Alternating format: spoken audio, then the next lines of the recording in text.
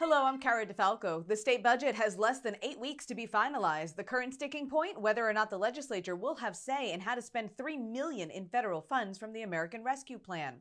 Rowan University canceled its commencement celebration this weekend because of lousy weather. The school's smaller colleges will still have their individual ceremonies. And this week marks American Lung Association's Turquoise Takeover. Local buildings will be lit in turquoise to bring awareness to lung cancer.